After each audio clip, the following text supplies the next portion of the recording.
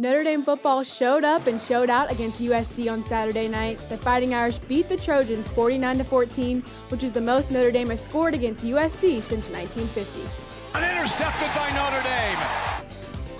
He's gone! Touchdown again, Josh Adams! Notre Dame volleyball and women's soccer flew to the Sunshine State to take on the Seminoles and the Hurricanes, and they completed the 4-0 sweep. Another point goes Notre Dame's way. Kuhn. And Notre Dame comes into Tallahassee with a big win over the Seminoles.